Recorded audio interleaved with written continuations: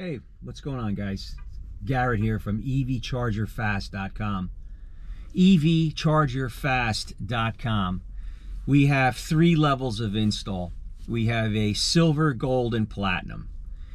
Okay, now each one we have the option of a NEMA install. NEMA meaning the National Electric Manufacturing Association. That's NEMA. 1450p. I'm sure a lot of you guys here, which is that big oven plug. That does require GFCI protection if your state has adopted the 2020 NEC code. My home state of New Jersey has adopted it. That means anytime we put in a NEMA plug, we have to add $150 to the install to cover the GFCI breaker. So my recommendation to you guys, because obviously if you're watching the video, you're either an installer or you're gonna do it yourself or you're in the market. We noticed Costco is now selling juice boxes, which is a great product. They're $599, but they come with a NEMA plug on them. So I know that makes it seem more simpler to do it, but it actually costs more now because you're gonna have to add that $150 breaker. So in fact, tomorrow we have a few juice box installs, and my son Chris called him up and said, hey, can you switch it to the wall connector? Because then we can save you that $150. The customer was like, immediately. So he took it back to Costco and then purchased one that is hardwired. Now, most manufacturers do not want or require GFCI protection. That doesn't mean that'll pass code, okay? So if you're gonna do the NEMA plug, you have to put, or just plan on putting, that GFCI breaker in, which now puts you in a position where if there is an issue with the breaker or whatever small, those breakers will chip at 6 milliamps.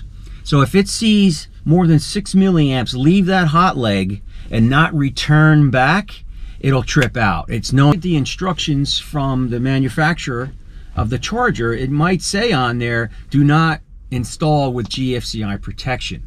Well, you're gonna have to if you're gonna use a NEMA plug, whereas most chargers have it built into it. The GFCI is built into the charger. I keep saying charger, it's not charger, it's wall connector. Okay, the charger is built into the car. All you're doing is allowing for a signal, a handshake signal. Okay, that's why if you look at the 1772, it's got the larger prongs with the line 1 and line 2, or L1, L2, and a ground, and the other 2 are the handshake signal. So when your car is thirsty, it needs to get energy and it's plugged in, sends a signal to the wall connector, hey, I need energy.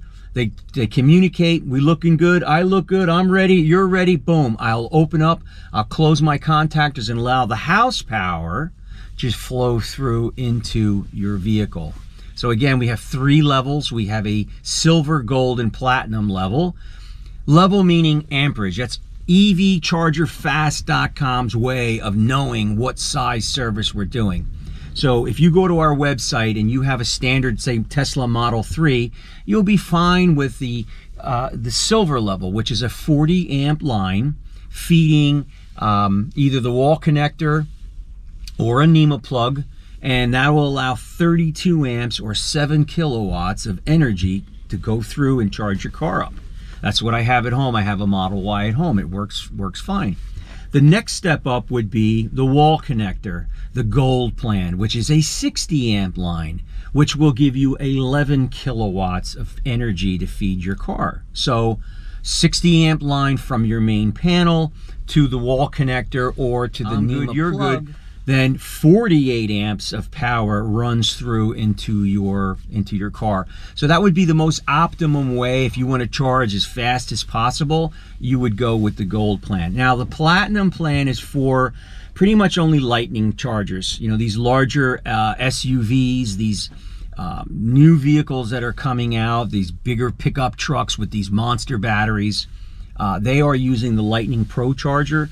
So they get 100 amp feed and then will allow 80 amps to pass through into your charger. Now, I want to go back for a second. And I want you to look at your electric panel. And I want you to, the first thing you want to do is open up your panel with the panel closed. Don't take the panel cover off. But if you open up just the door to your panel and kind of rub your ends of your fingers over the breakers and feel if there's any warmth there. If there's any warmth there, you need to call us, because you don't want to be adding these big loads to your panel if your house cannot handle it, okay?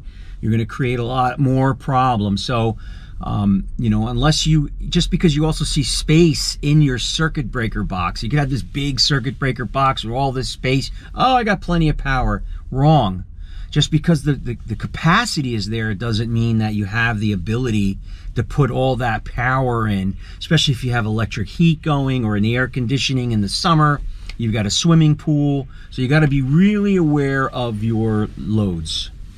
So that's it for right now. GFCI protection for all NEMA. Use it. Check your code if it's 2020 or 2017. And realize that this is a lot of power, guys.